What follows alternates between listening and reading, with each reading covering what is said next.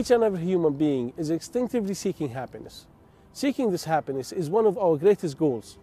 But perhaps sometimes we have trouble attaining this lasting happiness because we may not understand what it truly is. The economic systems we live in today are modeled on the basis that happiness is to have more. This is based on the notion that there will always be something that we do not have, and acquiring this will make us happier. This has misled some people into believing that happiness is attained through having more money or more power or more fame. But is it not strange though that those people who are the wealthiest, the most powerful or the most famous are amongst those who seem to be the least happy? Muhammad, peace be upon him, was God's final messenger to mankind. He was the perfect role model in every aspect of life. With regards to being happy, he said, true happiness does not mean having many belongings or possessing a lot of wealth, but true happiness is the contentment of the heart and the enrichment of the soul. Unhappiness is an enslavement to desire. As an example, those who seek pleasure from the likes of alcohol or drugs will tell you that the pleasure is short-lived, that happiness is nothing but an illusion. Once the pleasure dissipates, withdrawal kicks in, and the person enters a vicious cycle of lasting misery. Sometimes, in order to achieve happiness, people attempt to follow complicated paths. Happiness cannot be achieved by satisfying the body, but rather, happiness can be found in the solace that comes from being upon the truth. Islam lays down a number of rules and regulations to guarantee man's happiness in this worldly life. At the same time, Islam emphasizes that the life of this world is nothing more than a means to attain the hereafter, the true life that we must all strive to attain. In God's final revelation, the Holy Quran, God says, "But little is the enjoyment of the life of this world compared to the hereafter." True and lasting happiness is in paradise. Paradise is a place prepared by God for those who believe and do good. It is a place where one can have all that he desires and more. It is the only place where one will find peace, tranquility, and security. And it is the only place where one will be completely free from fear, anxiety, and pain. Islam teaches us that happiness in this life is acquired through accepting the truth of the oneness of God and the belief that He will resurrect us and hold us accountable for what we do. Muslims attain happiness through knowing and worshipping God, and they maintain this happiness through remembering Him and doing good deeds. God says in the Quran, whoever does good, whether male or female, and he's a believer, we will most certainly make him live a happy life, and we will most certainly reward him with the best of what they used to do.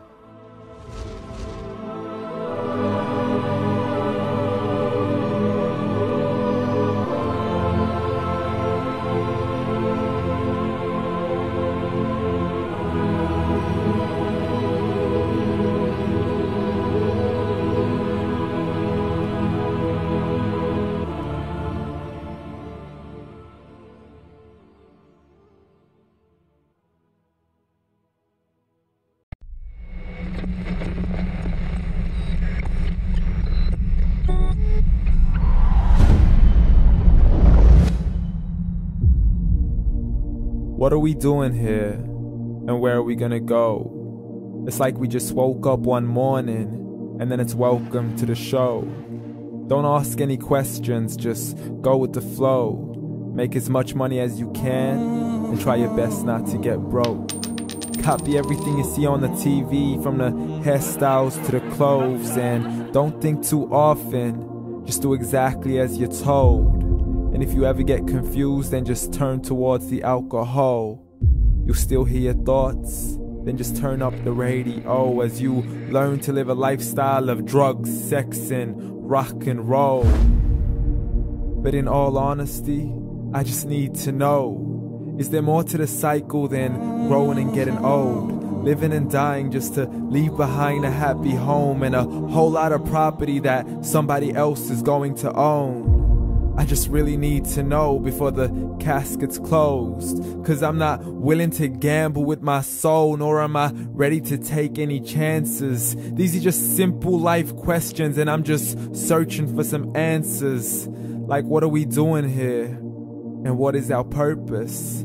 How did we get here, and who made us so perfect? And what happens once we go, or is this world all really worth it?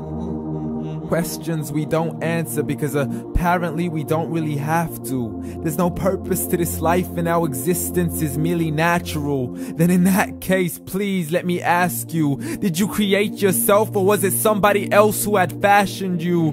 Cause you're a being that's impeccable, faultless and unparalleled. You're a product of supreme intelligence, and I'm merely being rational. For there isn't a camera on this earth that can come close to the human eye, nor a computer that can compete alongside the human mind. And if the whole world was to come together, we wouldn't be able to create a single fly. So many signs, yet we still deny. As science tries to justify that all this could come from none, when it's a simple sum. 0 plus 0 plus 0 cannot possibly ever give you 1. So from where did all this order come? For everything has its origins, a maker, a creator of its own. I mean, the only reason you're watching this video is because somebody had to press upload. So we can believe in the Big Bang, but I'd rather believe in He who caused it to explode. Allah, the creator of everything along with every single soul. The ever-living, the master, the only one who is in control. Unlike his creation, beyond our imagination. And no, he's not a man, nor does he have any partners in association. He's on his own. And no, he did not ever leave us alone. Just like every manufacturer, he left us with an instruction manual. The Quran and Islam, and I'm sorry to jump to conclusions, but it's the only one possible. The only definition of God is the one and only supreme being. It's logical, a book with 0 contradictions, with miracles that are both scientific and historical, all revealed over 1400 years ago. Like the detailed description of the human embryo. The descriptions of the human embryo in the Quran cannot be based on scientific knowledge in the 7th century. To the mountains as pegs holding firm the earth below, and the 2 seas that don't mix in a complete separate flow. To the planets in orbit, alternating night and day as they stay in flow. The expansion of the universe and the creation of everything from H2O. To the stories of the past and the preservation of Pharaoh. To identifying the lowest point in the land where Persia defeated Rome. The gushing fluid that created man in the glands between the ribs and the backbone. And not a word has changed, it's still the same. So please explain how all this was known over 1400 years ago. To a man who couldn't read or write as he would recite whatever the angels spoke. And if you still don't believe, please try to come up with something that's even close. But you can't, so we took God as a mockery and his messengers as a joke. Muhammad could not read or write. How's somebody who can't read or write gonna start a religion? Dismissed his scriptures as legends and tales of the ancient folk as we live life according to our whims, desires, and hopes. Saying this life is the only home we will ever know. We will live then die, then simply turn to bones. YOLO! Correction, after the grass dies, the rain arrives and it regrows, and Allah promises to do the same thing to your very soul and bring you back from your very fingertips to your toes, as the all-seeing supreme being watches us so close, and we are surely being tested in our wealth, our health, and our self, and everything that we've been blessed with. So believe, for we will surely be resurrected and be brought back to our Lord and account for every single deed as he hands us our books and orders us to read. From the bad to the good and everything in between. You yourself are sufficient for your own accountability, so don't be mad at me. You are the one who thought he wouldn't come back to me. I gave you a whole life long to search after me. but you were busy in all that which was temporary. So read, and glad tidings to all those who believed. And if you disbelieve, read, and don't let that day be the first day you find out what your life really means. Read.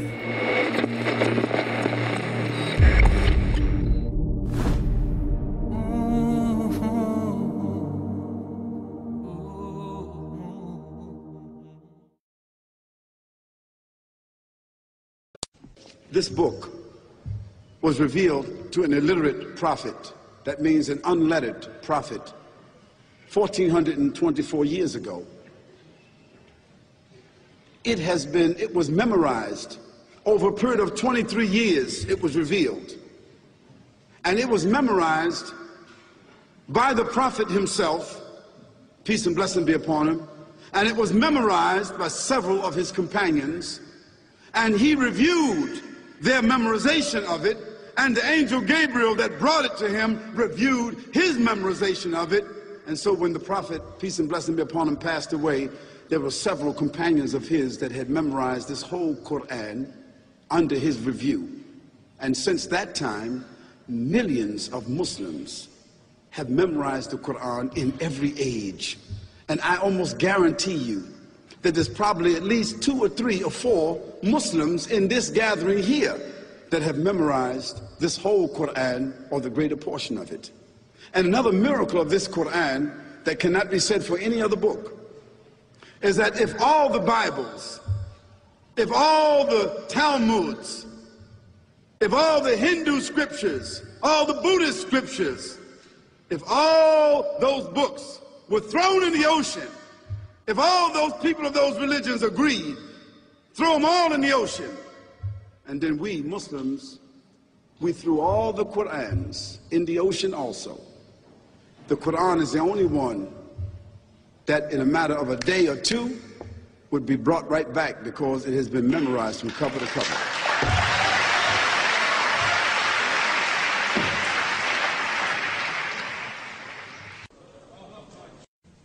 I say to you, brothers and sisters, and our guests, you owe it to yourself. Punch in the name Quran, Q-U-R-A-N, punch it in, and see if you can compare, see if you can find a scripture, see if you can find a writing, see if you can find a document that compares with the Quran. You will not. You owe it to yourself to read this powerful scripture. Don't ignore it. You cannot afford to ignore it. Either it's profound, either it's from God, either it is comprehensive, either it is as I say it is, or it is not. At least you should investigate it. Why should you be blind to something that might have that kind of impact on your life and the life of others? After all, this is not the legislation of Muhammad. Peace and blessing be upon him. It is the legislation of whom? Almighty God.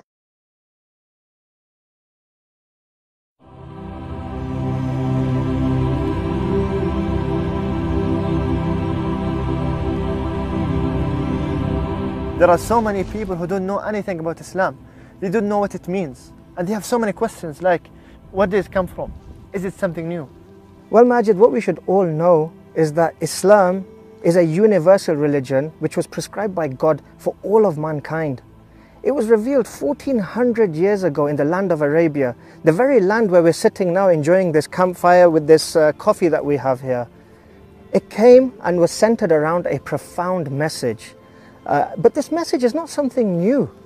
Islam is a relatively young religion compared to other religions, but the essence of its teachings is a continuation of a message which was propagated by the first man that set foot on this earth, Prophet Adam, peace be upon him. And this message continued on with all the other prophets, Prophet Noah, Prophet Moses, Prophet Jesus, and then in the end, with the final messenger, Prophet Muhammad, peace be upon him. And the message was a plain and simple one. Worship God one in his oneness, alone, and not to associate any partners with him. Yes, Islam is not named after a prophet or saint. Instead, it's a name which was chosen by God Almighty. Linguistically, it has a deep set of meanings encompassed into one word, These meanings include submission, surrender, obedience, sincerity, and peace. Islam is not just a belief system based on academic learning. In fact, it's so much more than that. It's a comprehensive and practical religion providing a complete way of life. And also from a spiritual perspective, Islam helps us to understand who we are, why we are here, and what our purpose is. Islam also teaches us and helps us to understand and helps us to prepare for what will happen to us when we die. Islam, when it was first revealed, it was literally a liberation for the people against oppression. The oppression of the rulers and their beliefs that they imposed on the people. I mean, here the message was clear. It was fighting racism. It was fighting injustice towards women. It was giving the rights to the orphans. It was dealing with equal opportunities for everyone. As Muslims, we were all equal. Yeah, you can imagine the advent of Islam must have been a beautiful thing for the people. It promoted truth, justice, peace, love, and equality. It's of no surprise then that the message of Islam spread so rapidly across the world. It reached the far reaches of Western China, across Northern Africa and into Southern Europe. It even reached as far as Portugal, your country, Anas. And you'll find up until this day, you have people coming from the rich, the poor, the young, the old, black, white, American, European, different social classes from different religions. People are coming into the religion in their thousands because it's a message for all of mankind. The teachings of Islam, they are as relevant today as they were 1,400 years ago. In fact, Islam has all of the answers and solutions to all of our contemporary problems. Take, for example, the oppressive nature of the modern banking system. Islam presents a healthy alternative with its economic, social welfare system, which provides an honest, fair, and healthy model for the creation and distribution of wealth. It's such a shame that Islam is not well known or so misunderstood today. I mean, the Islamic way of life, it's so pure and wholesome and has so much more to offer. And if we look at its divine teachings, you'll find that they are a source of spiritual comfort, of morality and guidance. So guys, we must remember that God only guides those who want to be guided. So we must ask God sincerely to be guided, so He grants us with eternal happiness.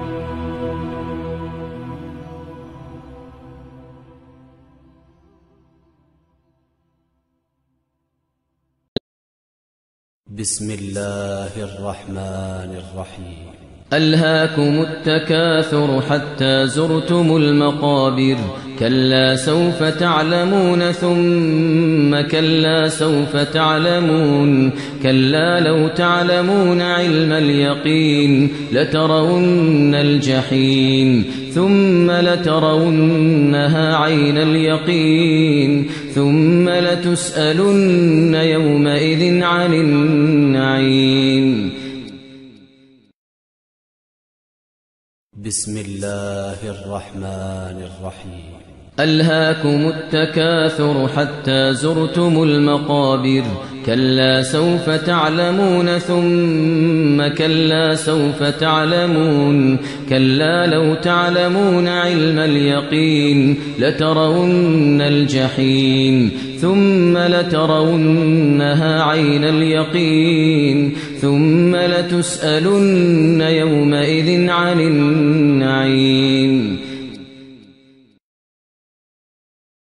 بسم الله الرحمن الرحيم ألهاكم التكاثر حتى زرتم المقابر كلا سوف تعلمون ثم كلا سوف تعلمون كلا لو تعلمون علم اليقين